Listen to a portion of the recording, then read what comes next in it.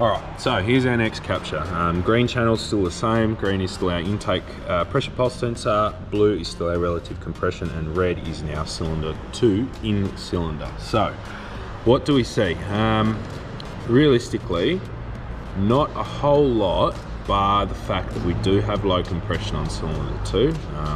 That's to be said, this only peaked out at about 90-ish PSI, 100 PSI. Our towers, so I've got a capture of our in-cylinder by itself. We can see we've got an intake pull issue after that cylinder 2 event. If we bump these out of the way and sort of just focus on our in-cylinder pressure, and I'll pull up a better shot of this next. There we go. It's not too bad. The thing that I don't like about this capture is there's not much of an intake pull. We should still see, even cranking, a slight intake pull. Not running, obviously, but cranking, we should still see a slight intake pull. But this pressure here is, you know, pretty much across the board from our exhaust pressure or our exhaust stroke to our intake stroke. So I'm not a fan of that. The other thing that we will check, and I'll check it on the relative compression one, is just our actual pressure strokes, whether they're even or not. So that's the next thing I'm going to pull up, which is our last capture, which is basically just this in-cylinder pressure test by itself without anything else. So we'll pull that up now. All right, so we're back with our in-cylinder pressure test. Now, what do we see here? Not anything too catastrophic, put it that way. Our actual cylinder pressure is too low. We're down at like 80 PSI, so 70 PSI, there we go, 69 PSI running. So when we're running, we have got a loss of compression. Our compression towers themselves are quite even, so we're not too fussed about that. We're not fussed about a major timing issue or anything. It's not running bad enough to sort of indicate that anyway. Our exhaust pressure, not too bad. We're at about 1 PSI max. Now, our intake stroke.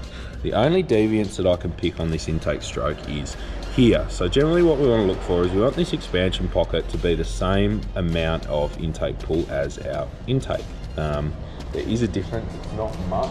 As you can see there, the only difference is sort of 2 to 3 PSI, but that deviance right there is a loss of intake pull.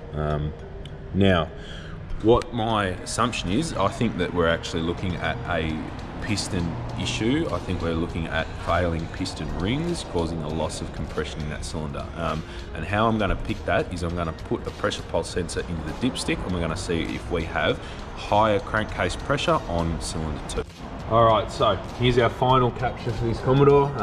This is conclusive enough for us to call that the lack of compression is due to piston sealing issues.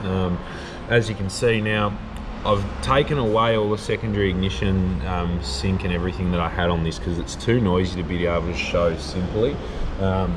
What we've got, and I'll just grab a pen to point, is this event here. So these main events are our cylinder 2 firing events. So they line up with the cylinder 2 sync.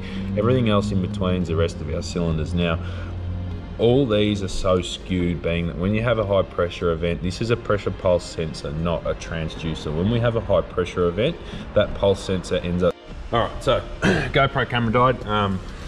What we've got here, like I said before, I've taken all of the sync and trigger and everything away. These two high peaks here, the pressure peaks, are in line with our cylinder 2 firing event. So, our cylinder 2 pressure event. So that to us is indicative enough that our cylinder 2 low compression basically is caused by either piston rings or a piston sealing issue. We're ending up with high crankcase pressure on the cylinder 2 firing event. So from there, that's pretty much enough testing to deem that the vehicle needs mechanical work done, needs engine mechanical work done, whatever that means. It does still run and drive all right. It's just got that fish bite misfire under certain conditions. And yeah, that's where we're at. So hopefully that's interesting for everyone. This will most likely be split into 2 separate videos because there's a fair bit of content here for all the different captures and things like that. So happy days. Okay, so I'm back on the Commodore. I've got one point to make. I've been scrolling through these waveforms, just putting the report together for the customer. I wanted to take one more look at our in-cylinder pressure, right? So what we've got here, and this, I find this quite interesting. I also think we've got a very slightly leaking exhaust valve, intake valve for cylinder 2. I need to zoom back out of that. Now, what we can see here across the board, right? This red channel is our in-cylinder pressure transducer for cylinder 2. As you can see, the pressure's at its peak mid-compression stroke. So we've got the piston coming up on compression stroke.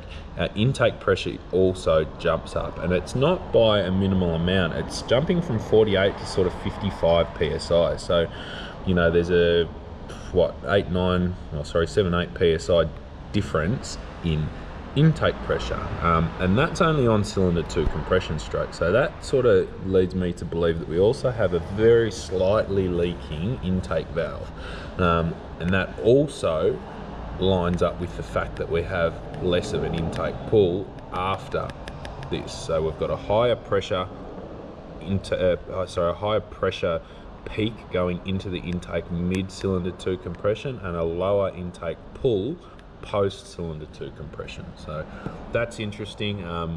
That, you know, also indicates us we do have that piston, we definitely have a piston ring issue, full stop. We have a low compression issue, that's certain, but we also have an intake valve sealing issue on cylinder 2.